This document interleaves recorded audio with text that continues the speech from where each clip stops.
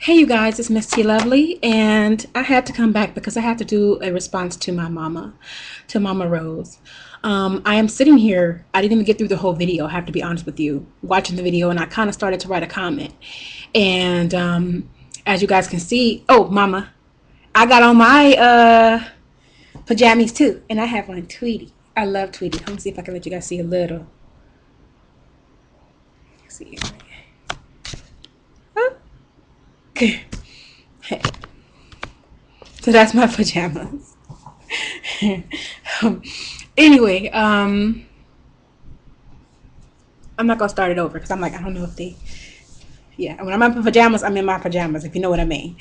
Anyhow, that's as real as it gets. Um, anyhow, I'm watching your video. Well, the person has asked, do you ever get discouraged? And I couldn't help but have thoughts run through my head as I watched this video, and of course something was like response. And earlier on today, I have to be honest, when I went to make my update video, something said, don't get undressed, you're gonna have to make another response, make another video. And I was like, it's like, what could I possibly be making a video about today? And I saw my mama's video, and I'm like, oh my gosh. And you know what I mean, Mama, because you know how God works. Anyhow, sorry that was such a long intro, right? I'm gonna be honest with you guys and be very candid and very transparent with you all because you're my family. And sorry if it looks like I'm not looking into the, I know it's so random, but sorry, it looks like I haven't been looking straight into the camera because of the laptop or the way it's positioned. So forgive me if I kind of look like I'm looking around or whatever. But anyway, moving on. Do you ever get discouraged?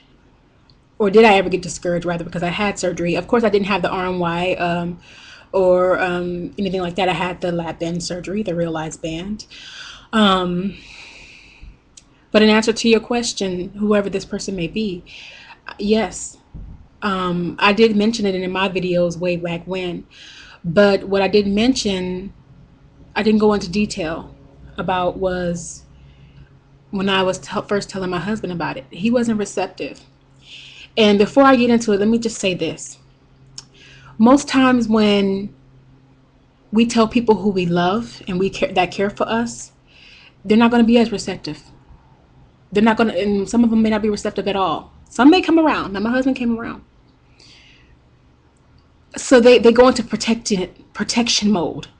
You know, no, I don't want you to die. No, I don't want you to get hurt. I don't want you to leave here. No, you can't do this. That's just too out there. That's too crazy. You know, I just did a video about weight loss surgery stigmatization. You know, people have a fear of the unknown. You know, they're scared of what they don't know. And that was my husband's case. You know, and I remember that we had sat down and he told me, you know, I really researched this, and I'm just gonna be honest with you guys. He said, I really researched this, and he was like, all you are is a smaller version of yourself when you do it. So basically you'll lose all the weight, but you'll have all this loose skin, you'll this and this and that. And you know, there's a lot of misconstrued information out there on the net. You can't go by what you see all the time. This is why I am thankful for this community, because we've knocked all those stigmatizations and assertions out of the water here. We've knocked them all out of the water. You have perfect examples here, and that's with the communication we have through YouTube and through the unity here in the community. So there's your proof right there. But the one person whose opinion meant the most to me didn't support me. And I know this is the same for you, whomever this person may be. And just know it's because they love you. No, it's because he loves you. Your husband loves you and he cares for you. Doesn't make it right, and it doesn't make it any easier on your end. I know it for a fact because I cried many nights. I stayed up many nights worried and hurting and trying to decide what I should do, because at the end and the beginning of the day, as much as we love our significant others, this is our life first. We came in here bare, naked, with nothing before we met anyone. So, you know, besides mommy. So we can't base our decisions solely upon, yes, we have to consider them. because it can be dangerous if you're put in the wrong hands. But how about you? How about what you want? How about the tears you cry? How about the pain you feel, the ridicule and the stigmatization, the things that are pointed at you, the little kids who point at you and say, "Mommy, she's fat," the people who make fun of you, the people who count you out, the people who separate you in society because of your size.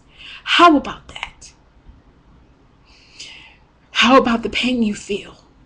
How about your back and your legs and your joints hurting? How about that?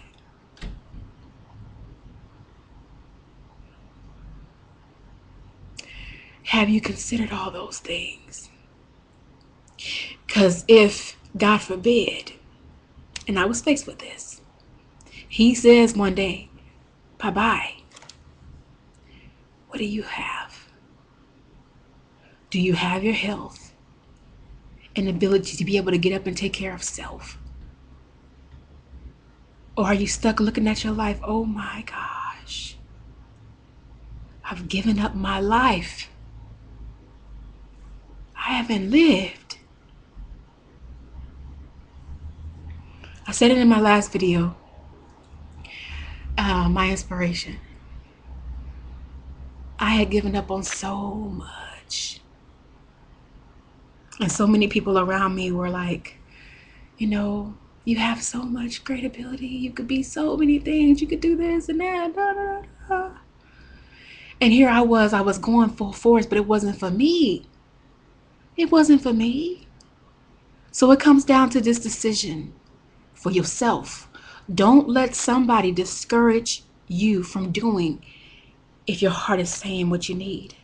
To be honest with you guys, I should have had this surgery 5 years ago. 5 years ago. Sometimes God he'll give very subtle hints about what you need.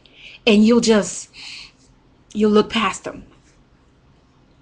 You'll be like, okay, that couldn't be God. I had friends telling me, girl, I'm thinking about the lap band. They didn't have nothing but 50, 60 pounds to lose. One guy that was in the gym every day hitting it hard couldn't lose a pound.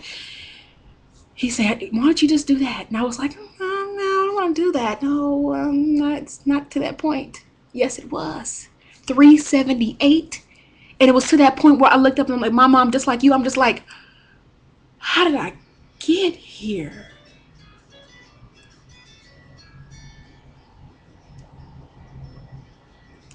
Who is that girl? Who is that? Who does that face belong to? Because it certainly isn't mine. I was the girl who liked to take pictures. And I say for the past 5 years up until now, I recently started taking pictures that y'all can see. Y'all people on my Facebook, I don't have pictures of myself because I was so ashamed. So anyway, this video was long enough, and I hope I was of some type of help. And I just wanted to come on and share with God, whatever God gave me.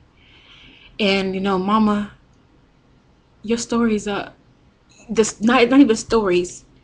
The occurrences of your the occurrences. Come on, the occurrences of your life have true value and true meaning, and we are blessed by you in this community. So you don't need to explain why you have on a gown, because I'm not going to explain why I don't have any makeup on and I'm taking out my contacts and I got on my pajamas. I'm not going to explain it.